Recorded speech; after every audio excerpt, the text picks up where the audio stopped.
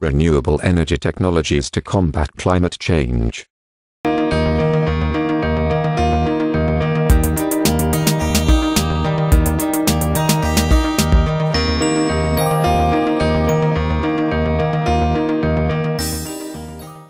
At about 70% of the total energy used in Kenya, biomass fuel, which includes firewood, charcoal and crop residue, is the largest form of primary energy.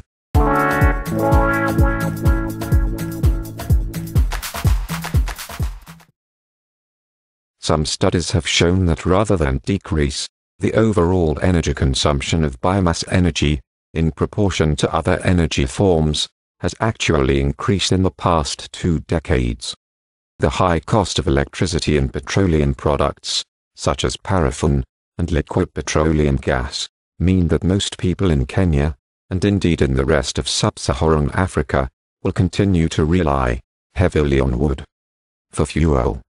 At the domestic level, the search for firewood is a task that is borne especially by women and children, who have to walk long distances with the heavy loads.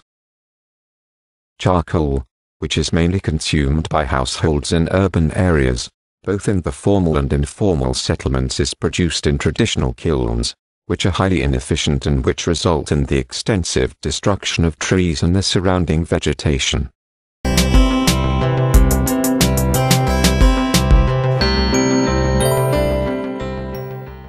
Sometimes unattended charcoal kilns cause fires in forests and wooded drylands. More than 90% of the institutions in Kenya, including schools, hospitals and hostels, use firewood to cook and heat water. Most of the wood supplied to institutions is harvested unsustainably and results in significant environmental damage and loss of habitats for wildlife.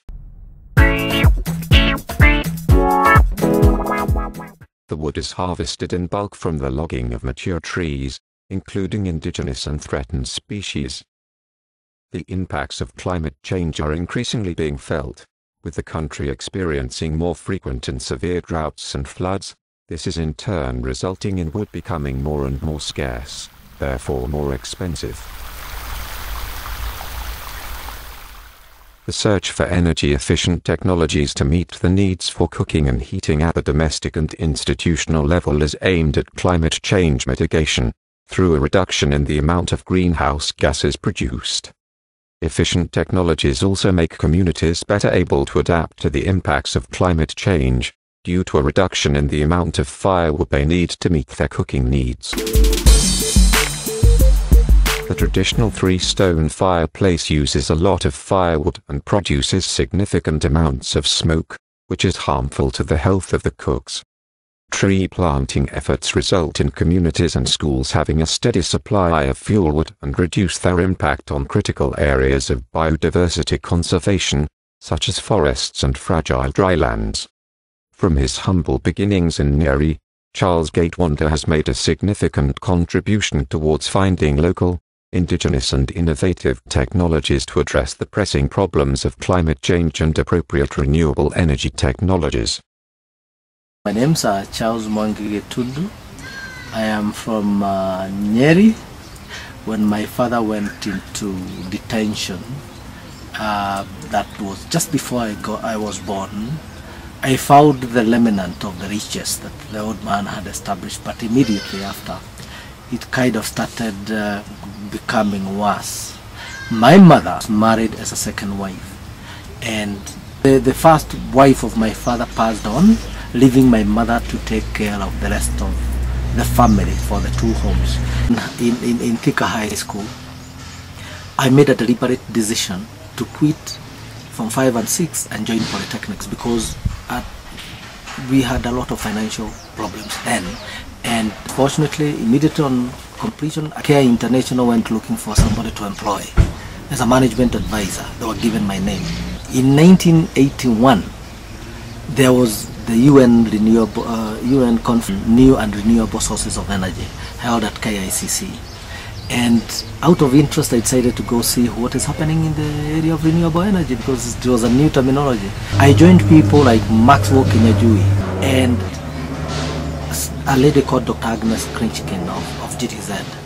We can single-handedly claim to have initiated, and Kengo, to have initiated the improved stove technology in Kenya, mainly the Kenya ceramic stove. Kengo got a funding from Appropriate Technology International of the US, and that money was to be used to help initiate production units and facilitate the KCJ uptake by different communities across the country. I joined Kengo as the stoves project manager, and I took all the staff that I had in Nyarenda all the way to Mukurweini, continued research, design and development, but this time now I started expanding my operations to cover institutional and commercial stores. There was this conference in Nairobi to mark the 25th years of Kenya's independence in 1988. I participated in that. I exhibited the various products that I had developed then. I scooped the gold medal for excellence in indigenous energy innovations. That was a very important starting point, because getting a gold medal, beating all those other players, signaled to me that what I was doing and the way my RD&D was taking me was in the right direction. Immediately after that, I took a 1-year annual leave and got into serious design and development. And that is how you find today we have the kind of range of improved stoves that you will not find anywhere else. Not that we have refused to pass on the technology to other people, but because the technology has just recently matured and been tested for efficiency and every other aspect. But the most important testing, as most people may well know, are the acceptance by the end users, because that's the important test, and also durability. Because if you make something that, because our products are expensive, that cannot withstand the test of time, it is futile. Okay, I'm John Keko, head teacher in Bash. I'm very happy to receive you at our kitchen here. This is our kitchen. Last year, we were actually using an open fire, but now we are very happy that we have received this from your team, that is Improved Jiko. It is actually good technology. Now that we have installed, we have actually got so many advantages compared to what we used to have earlier. What an available to me, Jugo. Yesidai ka get in Kitiwi Nagara in Wingiti Puro Kidogo. Na to me a circuitike equity, Mass Kumu. I'm Tom Meitaya, senior teacher in Rumeti Primary School. I'm in charge of the school feeding program. I keep the record and also forward information where necessary. Now, where we are now is the old kitchen. We have been using the 3-stone kitchen before we received the energy-saving Jiko, and it was a bit hectic in that there were so many problems which were arising due to the use of this 3-stone Jikos or this method of cooking. Now, after we have received the energy-saving Jiko, we are now working at a healthy or a conducive environment for food, because we are in an area where it is a bit remote, and therefore as people come along, they just pick 1 or 2 for a day. So now it has now spaced the days in which we can collect this firewood, and therefore the small particles you have seen outside there are now the ones that are enough for the day, and for tomorrow we might collect the same amount as you have seen there, which will now serve for tomorrow and the day after tomorrow. The perception people have is that these Jikos, because they use firewood, they are meant for the poor schools. And that is a very wrong perception. These Jikos are used by schools, all types of schools, institutions. It's because they cost less to operate. They're energy efficient, and these savings are translated into, they are transmitted to their students, so they pay less fees. There are lots of high-class schools, teachers training colleges. They all use it for the simple basic reason that it is energy efficient and is cost effective. Okay, I'm Mrs. Mulwa, head teacher, Kileshwa Primary, and actually we are very happy about the energy saving Jikos which were installed in our school by Rural Technology Enterprise. And since the Jikos were installed, we've seen a lot of benefits, because the firewood that we are using is very little. You can even use about 4 to 3 stumps of firewood, and it cooks food. It doesn't have much smoke. I can say they are good. They are even easy to clean, because after cooking, food does not stick on them. They are easy to use and manage. We started using the open fire jikos, although they were the energy savings that were not properly done, and we had requested WFP if they could assist us in a way. So they built for us a kitchen, and the rural technology installed 2 energy saving jikos. So far the benefits of those jikos is the energy saving, because the firewood that we used for 2 weeks, we are using it now for a whole term. And the jikos are clean, there is no smoke in the kitchen, cleanness is enhanced, and they are cooking very fast. We like them very much, and we would encourage anybody else to use those energy saving jikos. Gitundu established the Rural Technology Enterprises, RTE, as a private business in the early 1980s. Ũngĩririkana riko rĩa mbere rĩa kũdesign rĩarĩ rĩa 3 burner. Na nĩ ũraririkana nginya ũrĩa tũtarĩ mwaki, koguo ona gũcina kĩndũ rĩciria rĩrĩa rĩoka tũtiahotaga kũrĩthondekera hau.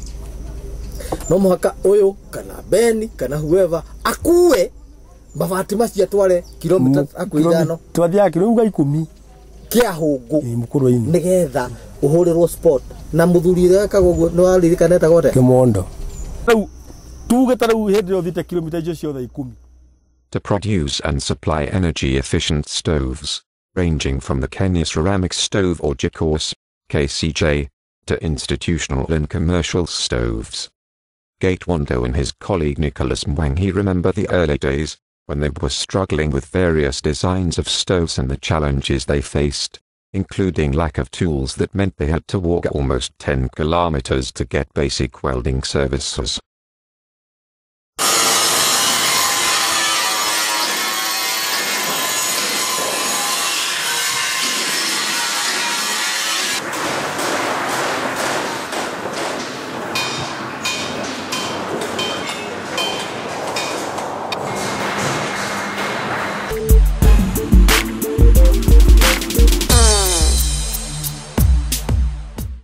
In collaboration with others, he later established the Renewable Energy Technology Assistance Programme, RETAP, a non-governmental organization, to manage a revolving fund credit scheme, to assist communities and institutions purchase stoves to meet their unique needs.